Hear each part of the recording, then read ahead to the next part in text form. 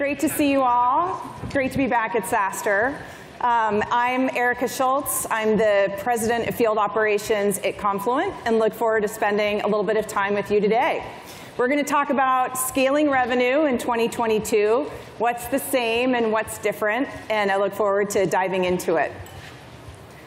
So a little bit more about me, and it is great to be back at SaaStr, and just great to be back at in-person events. I don't know about you, but I find it really energizing, and so it's great to be here. A little bit about me. I've proudly spent 27 years in this amazing enterprise technology industry. I spent the first almost 17 years of my career at Oracle Corporation, where I started as an SDR. And I've spent the last 10 years in growth tech companies. I'm currently at Confluent, as I mentioned, coming up on 3 years with Confluent. And prior, I spent a little more than 5 years with New Relic. So I like to think I've seen a few movies. I've learned a few lessons, many of the lessons learned the hard way. And some of the things we'll talk about today are things that, on the one hand, we've learned in some of these organizations that are a little more at scale than a lot of the companies that are represented here today at SaaStr. But at the same time, I think that many of the strategies I'm going to talk about, I'd put in the category of, I wish we focused on them sooner. And so I think they're really applicable to companies of lots of sizes and scales. So let's dive in. We are going to talk about 5 strategies for scaling revenue in 2022. And number one, I always like to start with the customer. I'm a big believer in everything that we do, we should start customer back and really orient ourselves around who is our customer, what are we solving for, what problems are they solving.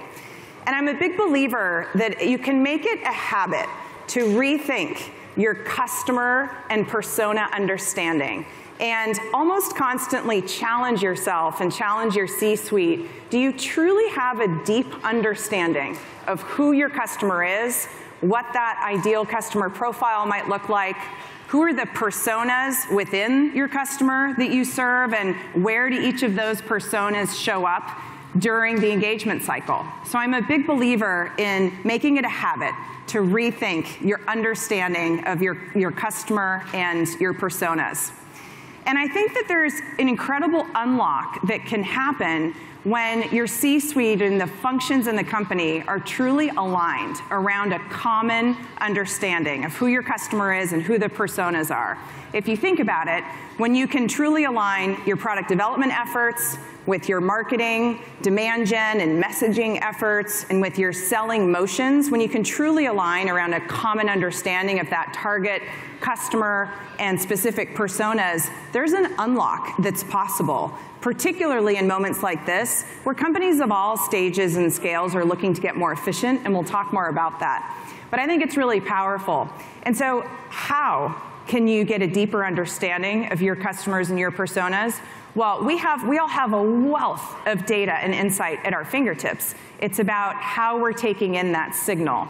We have all kinds of market information about what other technologies our customers are using, how they engage with our various marketing platforms, how they engage in a sales cycle. We have digital and we have human signal. We have product instrumentation to understand how our customers are engaging with our products. We have support interactions. We have partner ecosystem interactions. We have so much data and insights available. It's about how do we take it in, how do we build the practices to really take it in and deepen our understanding of our customers and our persona. So that's really number one. Start with your customer, work customer back, and with that deep understanding, there's an unlock that can really help you scale revenue. Now, related to that, let's talk about the actual customer experience. I'm a huge believer in designing a modern and connected customer experience because, let's face it, that's what our customers expect. Now, even if we're in enterprise technology and enterprise cloud services, our customers have been trained by all of the great consumer technologies out there. So their expectation when they engage with our enterprise solutions is that we're offering a very modern and connected customer experience. And this is really about, if in the last slide we talked about how do we make sure we have a deep understanding of our customers and specific personas, designing the experience is really about how do we apply that?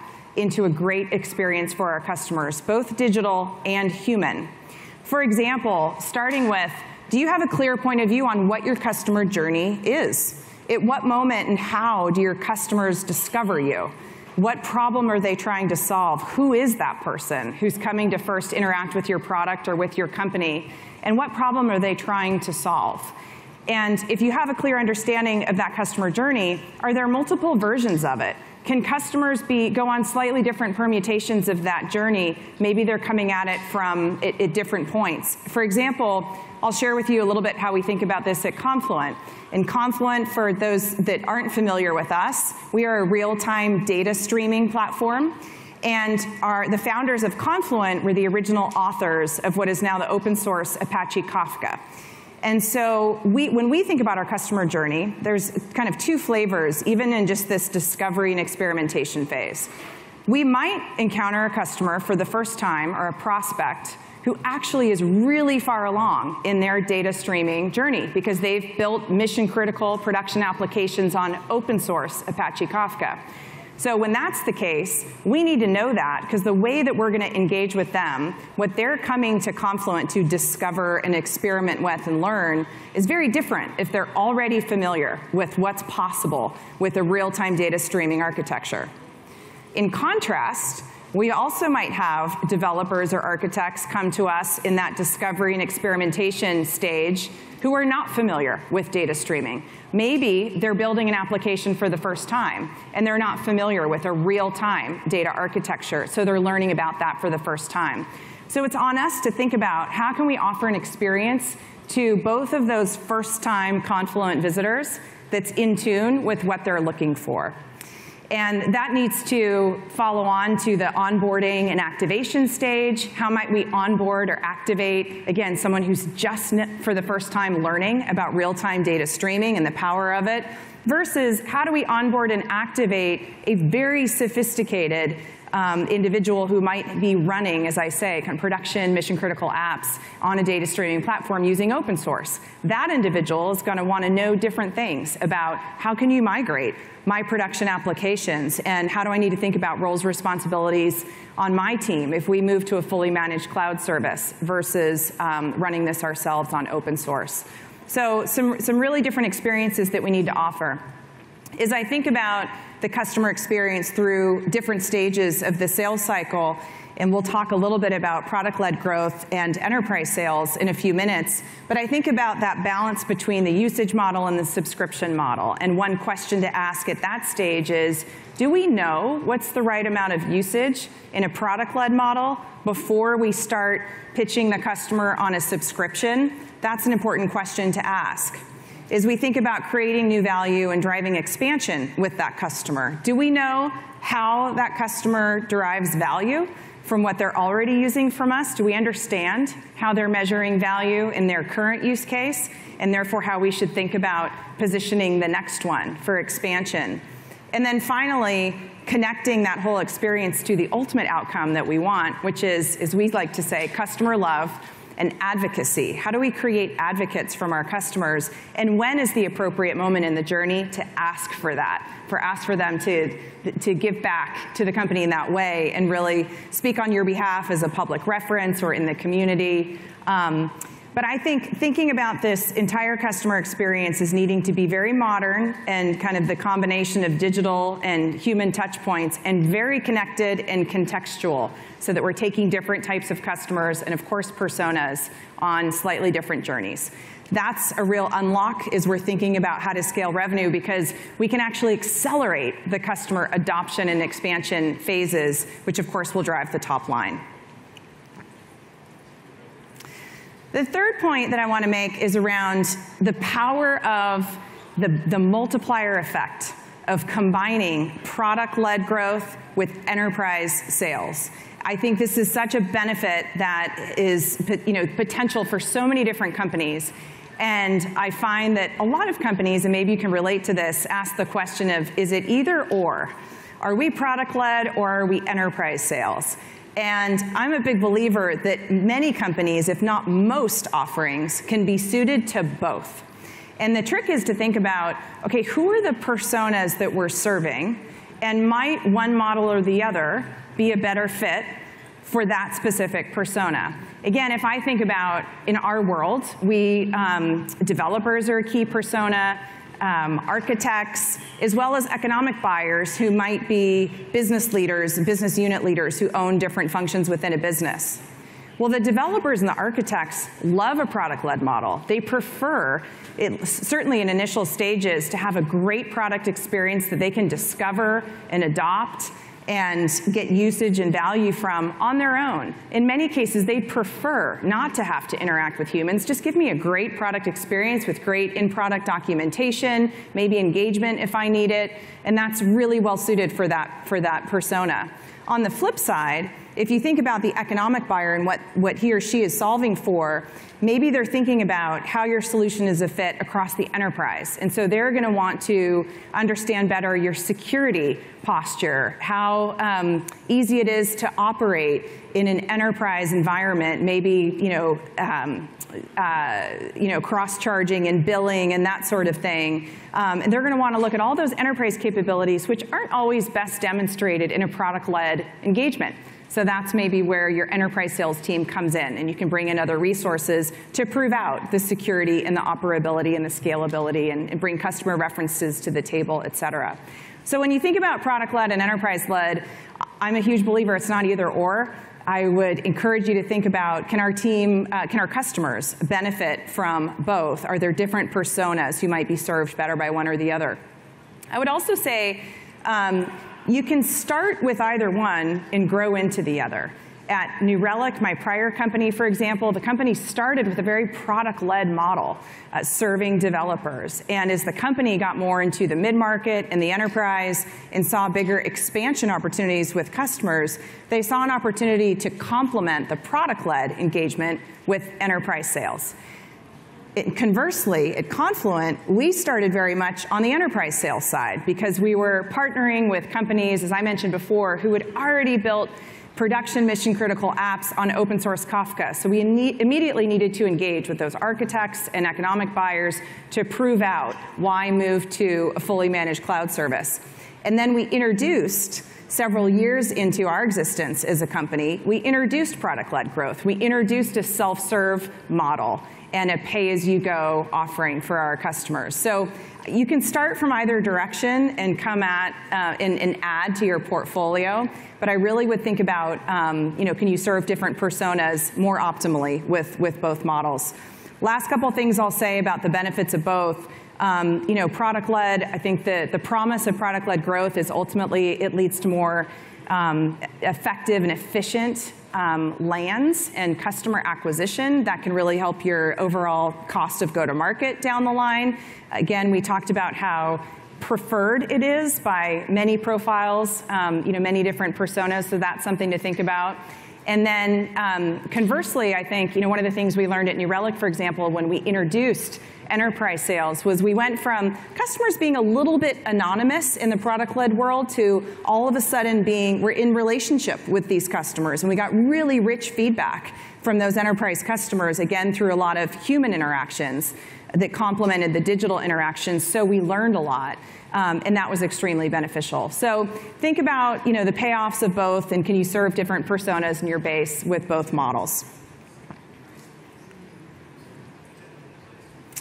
All right, there's a lot of buzz in the industry right now about consumption-based models. There's, we think of it as maybe the third era of software pricing and licensing and billing models. If the first was kind of the on-premise software license and support, perpetual licenses, the second, with the advent of SaaS, was subscription models. Now, in the last few years, and really pioneered by the cloud service providers, consumption models have been gaining a lot of traction. So let's talk about them. And I will come to this in a minute, but my point here is really around creating the consumption-based culture in your company, that it's more than just a pricing strategy. But first, let's talk a little bit about what it is. Well, a consumption-based model, it really allows you to recognize customer revenue based on actual usage versus a subscription commit versus a committed contract and kind of the promise of usage. And so a lot of people are big fans of the consumption model because it brings your revenue recognition much closer to actual customer usage, and let's assume that your customer's usage indicates value realized. So that's great. You want to bring your revenue recognition even closer to actual customer usage. I know someone who likes to say it's a more intellectually honest model, and I agree with that. So I think there's a lot of advantages. It can be tricky because it represents a big change. And again, I think many organizations think of this as kind of a pricing model change or a billing model change. But we have learned, and I have learned over the years, it's actually so much more than that. It really takes a cultural change and kind of a mindset change to embrace a consumption model within your company. Let me talk a little bit more about that. Well, first off, there are implications for almost every function in the company, and you can see them listed out here on the slide. If product goes from designing products that are sold and somebody implements them, now they have to think about how can a customer self-serve and adopt and usability. Your marketing focus might go from marketing demand gen to PLG and customer marketing. Your sales focus, I know certainly over the years, I've built a lot of muscle memory around the bookings forecast and those subscription contracts. Those are the big wins. And then you have to retrain your brain to really focus on, no, the big win is actual customer usage. That's a big shift. And then we could go on and on about the areas of focus. But not only does every function in the company have to think differently in these two models, but actually they all have to come together in a really powerful way. As we've been introducing even more of a consumption model at Confluent as part of the cloud managed service offering that we have, we've learned a lot along the way. And the commentary from the team members who've been involved from all of the functions listed out here and more, they've said, wow, we've really had to gain kind of empathy and appreciation for what the next function next to me does. Because if I'm building the product, then now I really need to think about, I need to understand billing and RevRec because I've got to build billing capabilities directly into my product. And there's a lot of things I didn't know before. Or maybe if I'm focused on the usability and self-serve ability of the product, previously, I was kind of thinking that someone in solution engineering or customer success might help our customers through that. Now I need to make sure that our customers can kind of consume on their own. Or, for example, maybe all of the post-sales, post the subscription commit, maybe your account executives assumed that someone in customer success would help your customer get onboarded and successful. And now that's a little more the sales rep's job with their solution engineer to get customer onboarded and be thinking about, again, the ultimate win is customer usage, not just winning the contract. So I think that for each of these functions and as a unit, the culture changes and the mindset changes as you adopt a consumption model. And again, in terms of how does this help you scale revenue, I'm a huge believer that the more resources in the company, the more functions in the company that are focused on maximizing actual customer usage, how can that be a bad thing? That's a great thing, because all of a sudden you're that much more aligned with actual customer outcomes. And last point I'll make on this one is, in our case, we have a hybrid model. We maintain a subscription model and we have consumption elements. So it's not either or, kind of like the PLG and enterprise sales. Doesn't have to be one or the other. But something to consider is, are enough functions in your company really rallied around driving actual customer consumption? It can be a big unlock. All right, and the fifth strategy that I'll mention, because it's very of the moment, is how do we maximize growth while we also keep an eye on increasing efficiency? And we all know that the landscape has changed, particularly in the last 6 or so months, in terms of the value placed on efficiency. If you're an early stage company, and even if you're very early in the journey, of course you're focused on maximizing top line, but I'm willing to bet that your investors are asking you to show how you're keeping an eye on efficiency along the way. In our case, we went public last year, and we're not yet a profitable company, but it's really important that we show the market what is our path to profitability. And so how do we both maintain the top line while also increasing efficiency, knowing that, that both are important to investors and to the market these days. So I have a few thoughts on this. The first is focus matters. And, well, let me take a step back, actually, before we even get to that. One of the best ways to drive efficiency actually is to maximize the top line. I mean, the steeper the growth curve and the top line, the more that you can, the more room you have to invest, and you can actually, great growth kind of gives you a lot more room. When your growth wanes, then of course getting even more efficient is harder because you just have less to go invest with. So I want to be super clear that I'm a huge fan of staying laser focused on how you maximize the top line, number one, and then number two, what are ways we can get more efficient? So one way is to stay super focused. And we spoke earlier about the importance of having a deep understanding of who your customer is, who the key personas are, and who you're building product for, who you're building messaging for. And I think this comes into play here too. When I think about focus for driving both growth and efficiency, and we think about kind of who those customers are, I also think about, if you're an expanding company, if you're at this stage, okay, what segments are you in? Are you serving the enterprise? Are you serving mid-market? Are you serving startups? And depending on your scale, you might want to make some focused bets and say, you know what, we're going to stay focused on startups for now, and we're not going to get into some of these other segments yet until we have enough growth here that we can then use the payoff from that to go invest in other segments. Or maybe you're being pulled into a lot of international markets, which is super exciting. But actually, it can also spread you really thin to go service those markets effectively. So maybe you constrain yourself and you say, you know what? We are only going to focus proactively on English-speaking markets. And that way, we don't have to go translate our docs or our websites and things like that, or hire in lots of different countries. That's another way to apply focus. Similarly, you could think about industries. But the power of declaring that focus, and of course, what does focus mean? It means you say no to some other things, and that is always the hardest thing. But the power of focus is then you can align your bets across all the functions in the company. Your product and eng team, your marketing team, your go-to-market investments, your sales headcount, you can put them behind the same bets, and that is super powerful. So focus inherently applies saying no to some other things and doing some things that you know where there's big opportunity, and it takes a ton of discipline to say we're not going to do it, but focus can really pay off. The second thing I'd say is invest in a repeatable playbook. And I can't highlight this enough. It's so valuable to have that clear playbook as you're onboarding definitely new sellers and account team members, but honestly, anyone in the company. How are you enabling them with what you've already learned from your teams who've been out there in the early days? And how can you enable and equip them with a clear playbook, again, for who your target customer is, who the personas are, how you position, and how you lead your customers through that journey? What does the engagement model look like? Sometimes people will ask, well, does that mean I should hire an enablement leader or team right away? Maybe, but sometimes enablement and building the playbook early on just means getting some of your early team members in a room with a whiteboard for a half day or a couple days and crank something out that's really useful for the next 10 or 20 or 100 people that you hire. So codify, capture and codify, kind of harvest from your team members who are out there and capture it in a living, breathing playbook that you can use to onboard your next team members. And then solve for speed. So again, on this efficiency topic, a lot of times our temptation is to go find the things that maybe we want to cut from the model. Maybe we can, not have as many resources around the AE. And sometimes that is the right answer, by the way.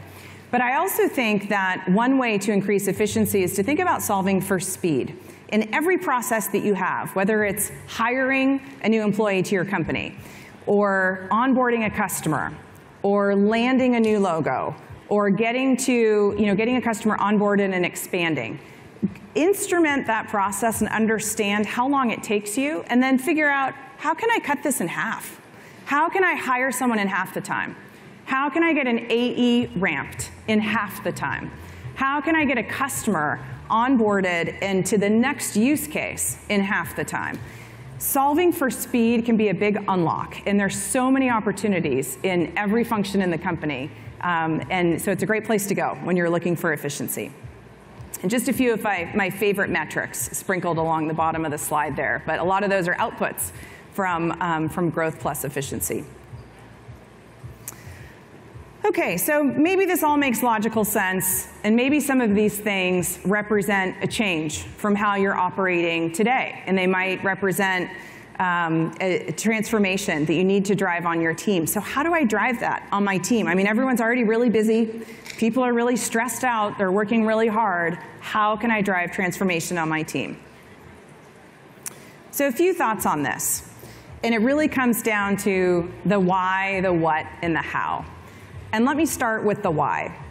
I do think that all of our teams they want us to respect their intelligence, and they want to understand why and take them on the journey that led us to the decision of why we're making some change. Maybe we're saying, you know what, we're introducing a new persona, or we're not going into this market, or we're evolving to a consumption model from a subscription model. Whatever the change is, take your team on the journey. Help them understand your logical reasoning for the why.